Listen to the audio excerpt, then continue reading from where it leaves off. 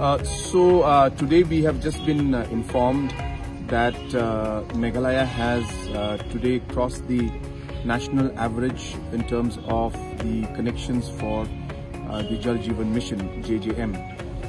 If you recall, when we had started the mission, Meghalaya was at 0.75%, which was the lowest in the country.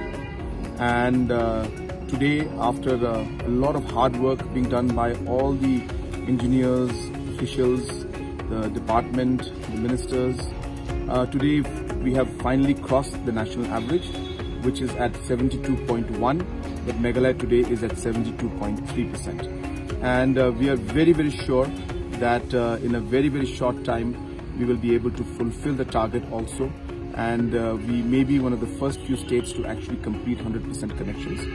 But while we say that, there are many challenges, because apart from giving the connections, we have challenges of water source itself, and hence we are working with all the concerned departments like water resources, soil conservation, forest department and other concerned departments to see how we could mitigate and adapt to these kind of challenges that we're facing where source is an issue.